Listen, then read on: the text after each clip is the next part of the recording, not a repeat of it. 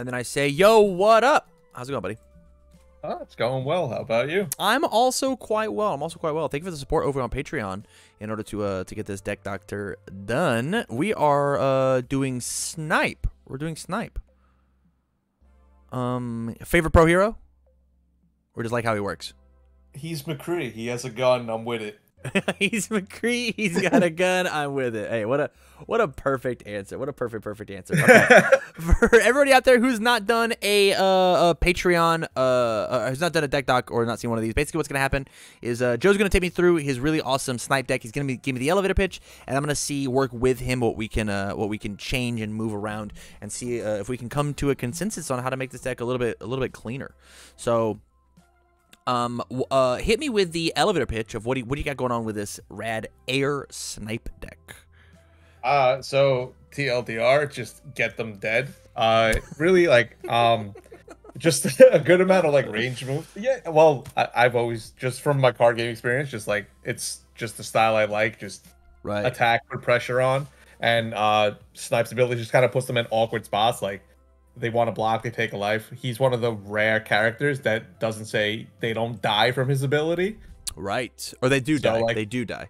They would die, yeah. Yes. But sometimes like some of the cards like limit that. So like I felt Giro cards to be able to manipulate top of the deck to be able to get 2 damage that they can't negate because they're just losing the 2 health.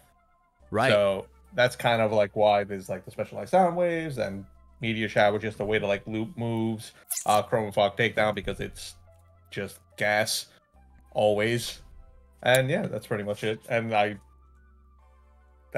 Ready Set Go because I want to do it faster. I love it. No, that makes total sense to me. I'm doing some looking. So foundation wise, you're really valuing the forcing my opponent to make weird choices with the top card of their deck is what we're looking at. So the foundation is like kind of like why I put this on the deck doctor, because like I know I wanted to do 4 plugin because plugin lets me to put an attack on top and let me burn them for 2. Correct. And then outside of that, it was just like trying to find the right number and stuff, just like be able to like give my moves some like added damage and speed, or just kind of like help. I tried to stay away from the defensive cards, but like I wanted a little bit just to like protect myself because I only have 20 health. But makes sense to me. Makes sense to me. I'm doing just a little looking, so bear with me. Take your time. It's kind of like what I did when I built the deck. I just had to keep going back and forth. Yeah.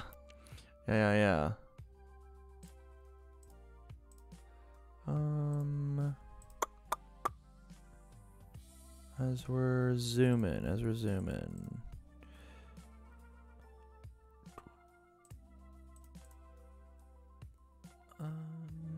Okay. I'm into it. And then this is our last one. Yeah, okay. All right, so I got a big old sideboard list that we get to look at. All right, so attack wise, I love everything in the list except this guy. This guy's fine. He's fine, right? It's a fine move, right? Signature right swing, it's okay, but it's not anything to write home about, you know? No, I agree. It was really there because like I was really like low on low blocks, and I wanted a way to like filter cards. I know it's not ranged. It's not ranged. We gotta shoot. We gotta shoot him. We gotta shoot him. I think the instant change is just indiscriminate shock. That's fine. I'm okay with that. Yeah, this card being a 3 of, like it just murders them. That feels very good. It is ranged. Being able to go and stack it with specialized sound waves feels great. It's just good all around. We're gonna put this in the sideboard so it stays on the table, but I don't think it should be anywhere near your deck unless you have a like a sideboard strategy to jump out of Snipe and into something else, and that's where signature right swing is helpful. But we don't do sideboards on deck docs. Just like these main board concepts. I love Lashing. I love Crow. Zero Gravity Lift is great because it doesn't have the range keyword, but it does help with the Meteor Shower loops, or snapping better momentum for Specialized, or so on and so forth. So I think the other 22 attacks in your deck are wonderful. I think they're great. I think they're very good. Dope. Yeah. Ready to go with the 4 of. This is a mainboarded card, but it instantly gets sided out whenever you go second. Or sorry, whenever you go first. This is a I lose the die rolled kind of card. I had a question in chat of CR3. So how does Ready Set Go even work? It's very simple, right? My opponent goes first. Right, this is Magical Christmas Land. My opponent goes first, and I have a Ready Set Go and 2 really good foundations in my hand. First Impressions, Teaki Fanatic, plug in. We're gonna jam 2 plugins, right? They are playing their turn, their combat phase, and they build a foundation, build a foundation, build a foundation, build a foundation. As soon as they resolve successfully playing the 4th foundation, you look at them and say, "Stop what you're doing. I'm gonna respond with Ready Set Go." And so, out of your hand on your opponent's turn, you're gonna play Ready Set Go, and you're gonna check your move. It will pass. Because even if we check one of these 3s, we get to commit our face. The only way it doesn't pass is Specialized Sound Wave, lol. It will pass. And then we just take 2 cards from our hand and then just put them into our stage face up. So we drop double plug-in. We've now gotten 3 cards out of our hand, CR3, which means that then we get to draw back up to our printed hand size plus the bonus cards. We built 2 cards and then become an 8-hander. We have just taken the tempo of the game back. It's not possible to be turn 2'd. That's basically what this card says. Did you catch all that? I got it. Yeah. Okay, so the other attack options that we have that just like on the line is float combo. Float combo is guaranteed 2 damage, right? Because if it's completely blocked, and it's unbelievably fast. It's crazy fast. So it's more than likely going to hit for that 4. This is like babies for Shigaraki, right? You have death as well. Mm-hmm. Interesting. It's very reminiscent to like a Shigaraki. Death was the other like symbol I thought about going with, but like I just really like the interaction with like plug-in and Jiro's cards. So I think seems better. I think it's the right move actually.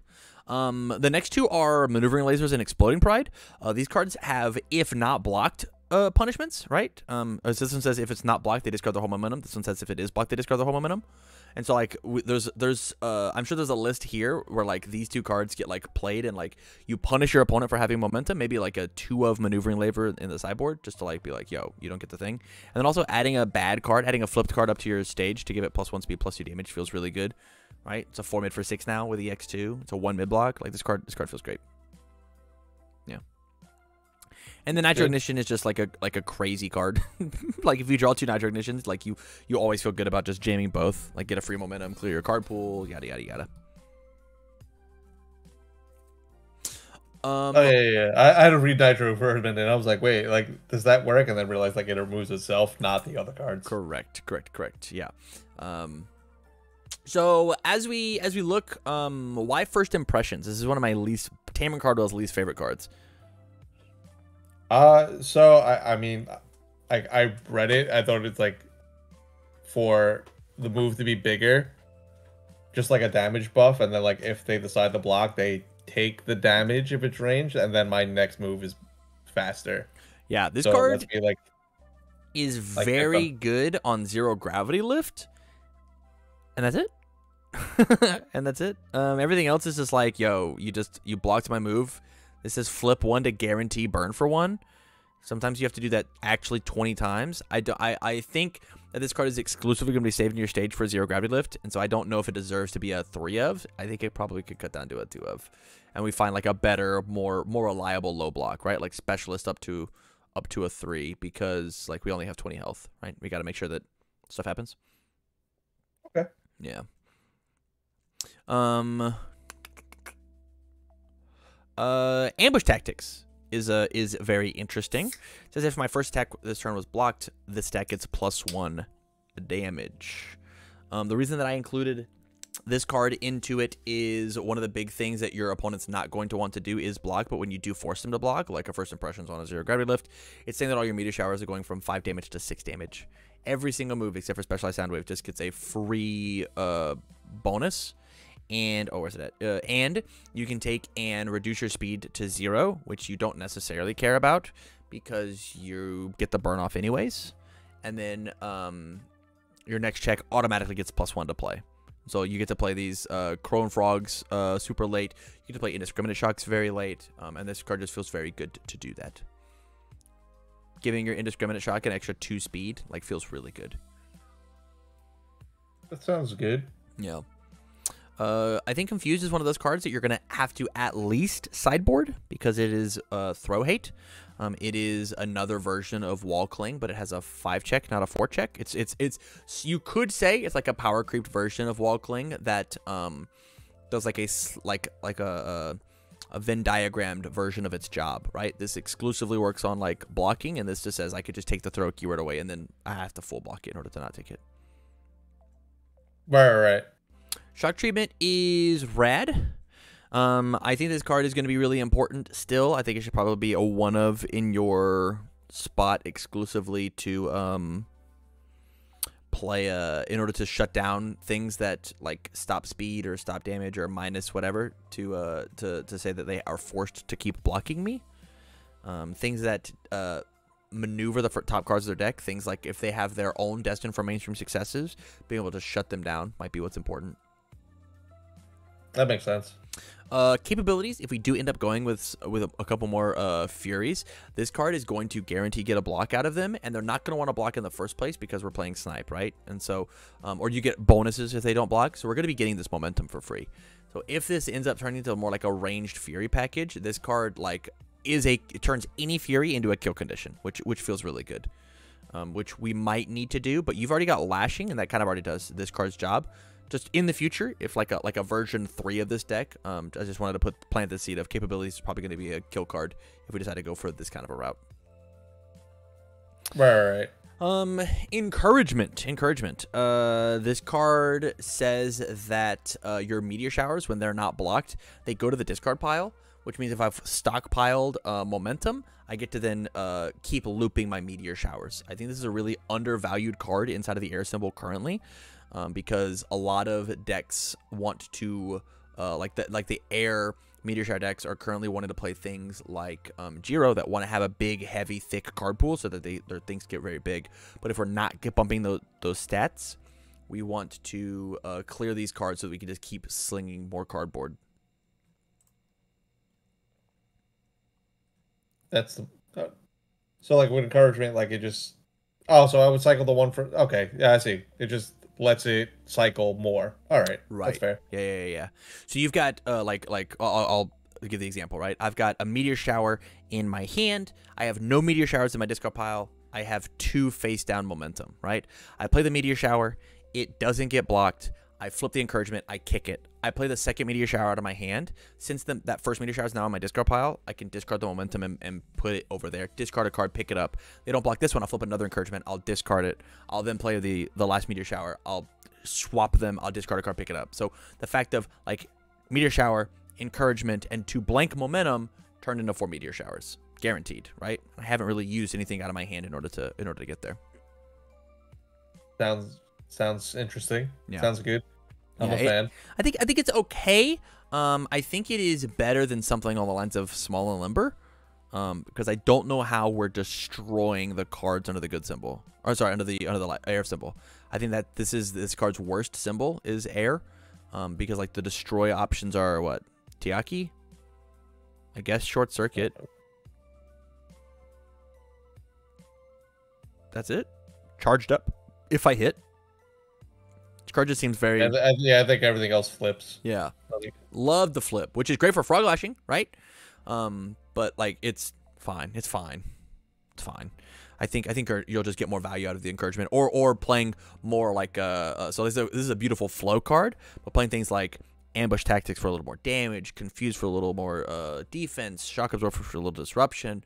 I don't know how much flow that you need. So like these are the choices that we have, as opposed to just like Enhanced Commit for +1/+1 4 times in a turn.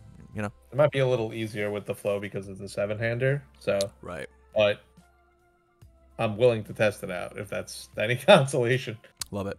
Earphone Jack. This card is going to be really important with your plugged in, because if you see that they don't have a foundation, then you can just or if you see that they have the foundation, you just kick the card off the top of their deck, and then you get to call it with Snipe later, right?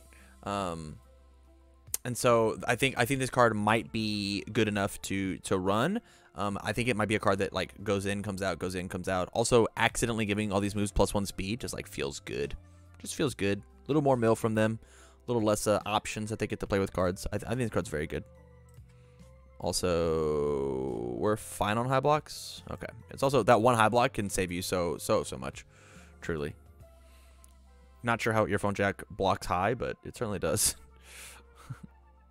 Yeah, it's weird because it goes in her shoe anyway. Right. But yeah, we'll see what happens.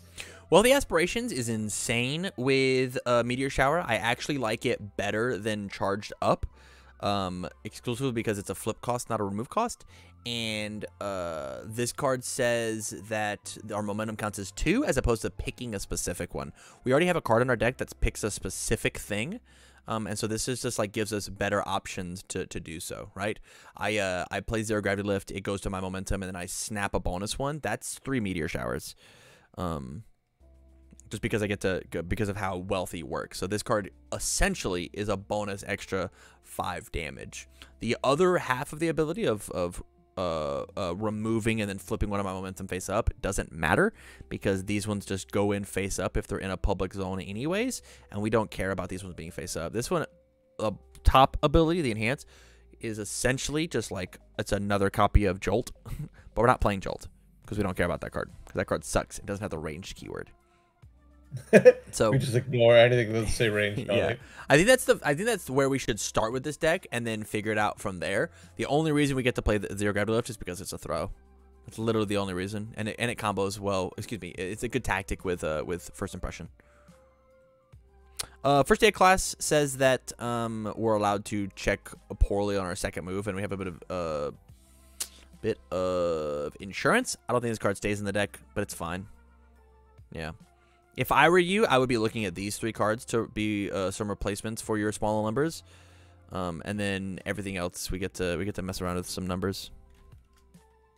All right, yeah. Yeah. I like the encouragement. I definitely like the wealthy aspirations if we're swapping out the charged up, because it essentially does the same game plan. Yeah. Yeah. Let's do it. Let's just let's toss it, and we'll toss this in at a 2 of it. I think you're gonna. When you find Wealthy Aspiration, Meteor Shower, Zero Gravity Lift, it's going to feel very, very good. It's going to feel very good. Small number, I think we're just going to cut as well. Do you agree with my opinion of this card's not very good in this deck? Yeah, I understand where you're coming from. Like, it doesn't do enough with what this deck's trying to accomplish, because I have no way of making things leave my stage. Yeah. What character Fidu, we're playing as Snipe. So honestly, this is not a bad spot to be in foundation wise. I think we actually don't necessarily need to toss anything else into the deck, but we certainly have the option to. Like, I know that I don't personally like Short Circuit, but if that's a card you really enjoy, I think aiming for number 1 could easily be in the sideboard. I don't like First Impressions, but it's really good with like Zero Gravity Lift and forcing the block for Snipe to happen, so that something gets really fast later. So like at this point, it feels very what do you like, what do you not like, right? I think with First Impressions, I think I'd rather have the encouragement, because like I can do more with encouragement. Okay. And then First Impressions is good with Zero Gravity Lift, but like encouragement, I could do more things to be able to like spread out more. That is true. The other thing we have to look at is this is a low block where the encouragement's a mid block. So as long as we keep these block zones fairly even, I don't think 16 lows is abysmal, but I don't think that we should go any lower than that. So we can certainly kick this card and toss in the double encouragement and see where that gets us number wise. Still at 63 up to 19, 28, 16. I think these are fine numbers. If we wanted to increase low block numbers, lows, we could increase exclusively specialists up to the 4 of. I think 16 honestly is fine. I think it is a fine number. The fact that we put in these indiscriminate shocks and we've kept these in here is good stuff. Yeah.